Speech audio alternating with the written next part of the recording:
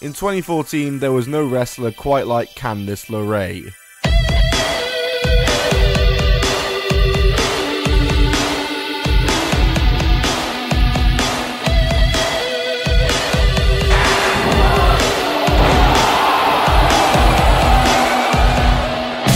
Her match in particular against the Young Bucks was a star-making performance for her and is one of my favourite matches of all time easily. Candice LeRae made huge waves on the independent scene, and as every other independent wrestler got snapped up by NXT and the Performance Center, it was only a matter of time that Candice was going to join them and get signed herself, and sure enough that would happen. On the May 3rd, 2017 episode of NXT, Candice LeRae would make her televised in-ring debut for WWE when she was in a Battle Royal, which of course she lost, but it was big as it was her first involvement with the WWE, and sure enough, soon after this, she was announced as one of the participants for the 2017 Mae Young Classic tournament. Candice would go on to defeat Renee Michelle in the first round and then Nicole Savoy in the second round of the Mae Young Classic, but she was eliminated in the quarterfinals by eventual finalist Shayna Baszler. On January 16, 2018, WWE announced that LeRae had signed the contract officially with the company, and she would immediately get inserted into the feud between Johnny Gargano, her real-life partner,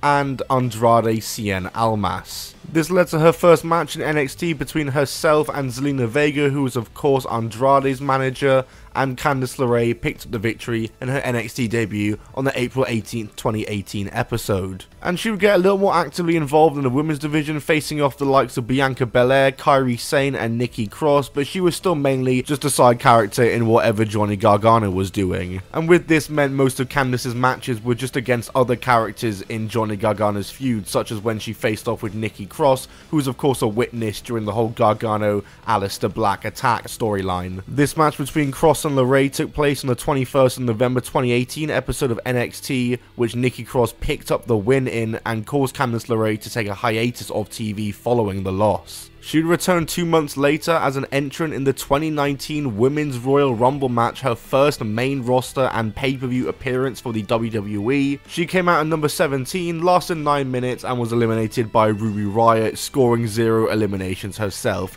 Better luck next time. Upon her return to NXT, Candice LeRae seemed as though she was getting away from Gargano on TV and was now actively more involved with the women's division, and she'd aligned herself with Io Shirai, who at the time was feuding with Shayna Baszler. On the June 26th episode of NXT, Candice LeRae accompanied Io Shirai to challenge Shayna Baszler for the NXT Women's Championship. However, Shayna Baszler came out on top and Io Shirai was defeated, and after the match, Shirai turned on Candice LeRae, kicking off a feud between the two, and this felt like Candice LeRae's first meaningful feud in WWE. The two would have a match on NXT TakeOver Toronto 2019, with Io Shirai coming out on top by technical submission in an awesome match. And yeah, Candice LeRae was now a lot more involved within NXT's women's division. She had a title match against Shayna Baszler on TV, however she was unsuccessful. She competed at NXT TakeOver War Games in the War Games match, where she was on Rhea Ripley's team and they came out on top. She competed at the Survivor Series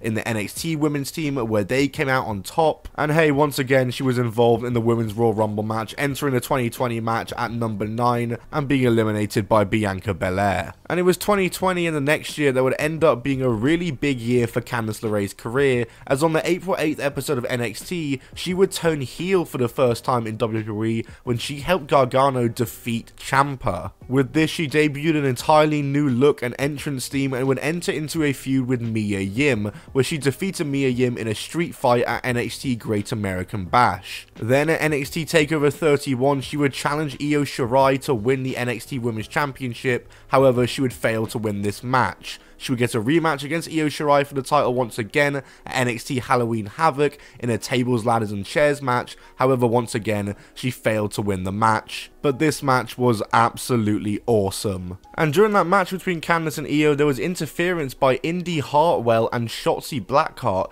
Indy Hartwell, whom Candice would start aligning herself with, and Shotzi, who she would start a feud with that feud culminating at that year's War Games match with Team Candice defeating Team Shotzi, the War Games queen Candice LeRae. And this alliance she had going with Indy Hartwell would eventually be joined by Gargano, of course, and Austin Theory, and the four of them would start referring to themselves as The Way. And The Way is probably without a doubt the peak of Candice LeRae's time in WWE. Candice LeRae and Indy Hartwell as The Way would compete in the Women's 2021 Dusty Rhodes Tag Team Classic Tournament, where they reached the semi-finals and even had the first ever women's match on 205 Live when they defeated Cora Jade and Gigi Dolan. I mean, hey, if we're being real, Candice LeRae should have been on 205 Live already competing for the Cruiserweight Championship. Wow, the things you can't have, huh? On the May 4th episode of NXT, herself and Indy Hartwell defeated Ember Moon and Shotzi Blackheart to win the NXT Women's Tag Team Championships, Candice LeRae's first title win in the WWE. Their reign with the Women's Tag Team titles unfortunately ended up being a little underwhelming though, as they never made one successful defense of the titles, and just over 2 months later, they lost them to Io Shirai and Zoe Stark at the Great American Bash 2021. It was a very sudden loss for The Way to lose the titles like this, but not too long after the loss of the titles, it was announced that Candice LeRae and Johnny Gargano were expecting their first child, so I guess it makes sense why they lost the titles. LeRae of course remained on a contract with the WWE whilst on maternity leave, but on May 6, 2022, her contract expired as she had decided not to renew it. And then for a while there was a lot of speculation on where Candice was gonna go. Was she gonna return to WWE? Was she gonna get snapped up by AEW? Was she gonna retire from wrestling? Was she ever gonna return somewhere? And sure enough, she would of course return to the WWE when Triple H would go into power. She returned on the 26th of September 2022 Monday Night Raw as a babyface, defeating Nikki ASH. She would get into a little TV feud with Damage Control, which actually saw her get a couple of TV wins over Dakota Kai and Bayley. However, after that, she kind of ended up doing a whole lot of nothing. Her TV appearances would start becoming occasional, with them usually being losses, and with the return of Vince McMahon, they started becoming far and few between. If Candice LeRae was picking up a win, she would be doing it on main event, and if she was on TV, the occasional time she would be in a match losing. Candice LeRae and Indy Hartwell are now both on Monday Night Raw, and yet they've only had one match together as a team on Raw. Recently, we've seen Candice LeRae attack Rhea Ripley as part of her storyline with Raquel Gonzalez. It seems as though Candice and Indy are getting involved with that. It's good that Candice is getting some TV time from a major storyline like this, but I can't just help but thinking it's going to end with Rhea Ripley just squashing Candice on a TV match, and then Candice just goes back to doing nothing. My only hope is that Candice LeRae and Indy Hartwell can involve themselves with the women's tag team titles more. Who knows what the state of those titles is now that Sonya Deville is injured, what they're doing with them. Maybe Candice LeRae and Indy Hartwell could take the titles, who knows? But I'm not too hopeful of that either. Regardless, I think WWE needs to fix up what they're doing with Candice LeRae, because to me, she is one of the best workers in the world, and I'm not even capping. Anyway, that's been it from me. Make sure to like, subscribe, leave a comment, all that stuff. Bye!